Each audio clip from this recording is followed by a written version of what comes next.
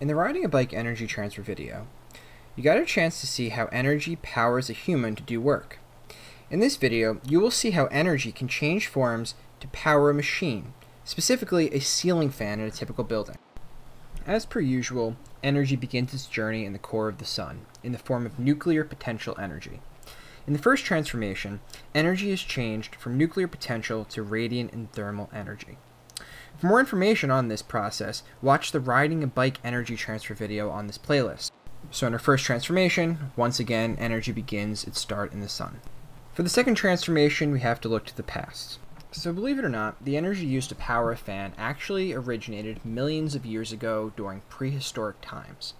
Ancient plants, often in the form of algae, convert light energy from the sun to chemical energy through a process called photosynthesis.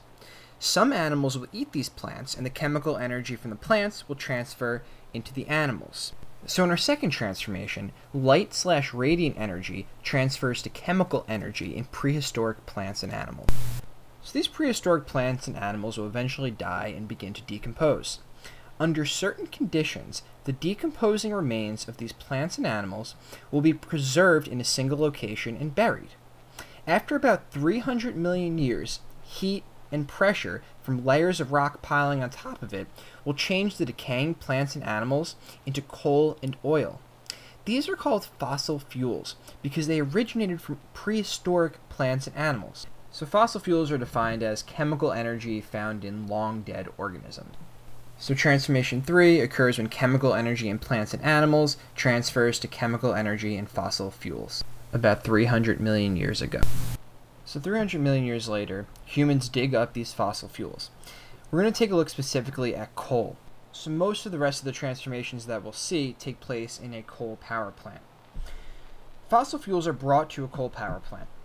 The coal is burned in a giant furnace, and this converts the chemical energy in the coal to thermal energy in transformation 4. Now we're talking present day. You may want to stop and pause the video to take a look at this graphic. In the fifth transformation, the thermal energy that came from the burned coal transfers from the furnace into a water supply. This water gets heated up and turns into steam, which starts pushing through a small pipe, and you can see this right here in the diagram highlighted in the red box. Alright, so remember that thermal energy is defined as rapidly moving molecules.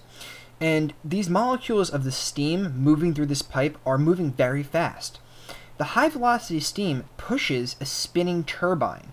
In transformation 6, thermal energy in the steam, the moving molecules, transfers to mechanical energy in a spinning turbine. So what this spinning turbine does is it generates electric energy. Power plants are actually built to achieve this goal. And the reason we want to get electric energy is because electric energy is a very easily transferable form of energy. We can transfer it long distances through power lines. The whole reason we use electric energy is because it's easily transferable. So in transformation 7, mechanical energy in the turbine is transformed into electrical energy in power lines. Finally, in the last transformation, electric energy travels through power lines until it reaches a building. The electric energy transforms into mechanical energy as it powers a motor and a fan. So there you have it. That's how we power our appliances using electricity.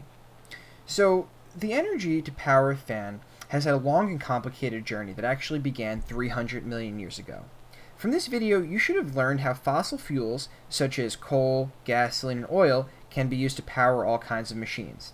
Environmentalists are concerned because we are using fossil fuels much more quickly than they can be generated, so soon we will need another source of energy to power our machines.